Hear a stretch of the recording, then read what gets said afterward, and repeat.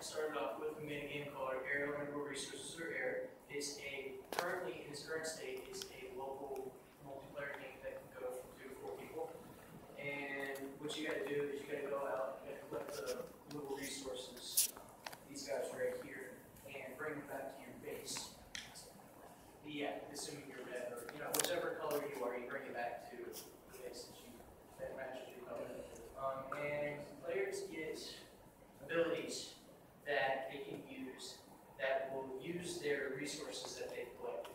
So like the EMP listed right here, if the player's got 40 resources sitting in their pool, they hit the EMP, it will use 40 of their resources and be back down to 0, or it'll just subtract 40 from their total. So we try to do that as a way to give like a risk versus reward. Like you want to slow somebody else down who's getting ready to win, you're kind of getting ready to win as well. And it just gives you a chance to get like a second win or something like that. And yeah, so there's that. So gameplay footage really quick.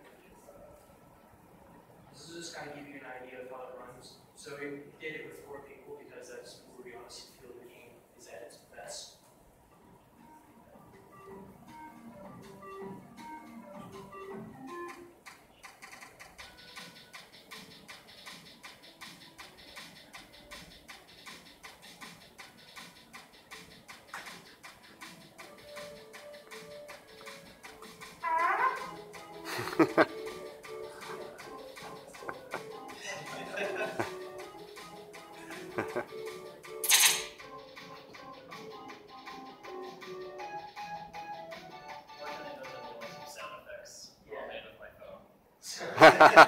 So, being a jam game, there's still some things we weren't able to add. The higher abilities that we had, we weren't able to put in for this, but it is something that we plan on moving forward with. So we did collect feedback. We actually made a Google form, and we were getting things like name, emails. We were asking, like, what did you like about the game? What didn't you like about the game? We were getting a lot of good feedback for that type of stuff. A lot of people wanting things like different game modes, different types of abilities, more ships, that type of thing. And then we were like, would you also be interested in maybe pre-ordering this whenever we start to put it out? And the first day, which is the day listed here, so this was yesterday's feedback. And, we had 81% of people who were like, yeah, we'll see, we'll kind of follow it. We had more yeses than nos, which is good. I think it was like 3 to 1 from yesterday.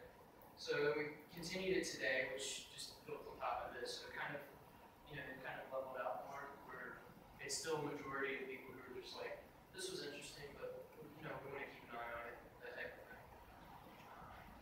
So this is our marketing plan, or what we would like to do. We wanted to try to do Steam, Xbox, and PlayStation because we feel it kind of fits those platforms pretty well. Also, the price range has something to do with that decision. Yeah, the price range. We also asked like what would people be interested in paying, and the average for that was about $5. We kind of get some that were like the $20, $25 range. We only had one person who said they take it for free, which was shocking when you're asking people what they would pay. So, you never know what you're going to ask. I was expecting people to just go, we want it free. There was actually a really good $5 average is what we got. But we plan on targeting the game more towards younger people because we noticed that a lot of the younger kids when they were playing it yesterday were having a lot of fun with it. So definitely, that's the group we like to target most. We like to showcase it at gaming conventions, social media. These are our future plans. Network multiplayer, more abilities, more ships, probably turn to 2.5D, and then fix some bugs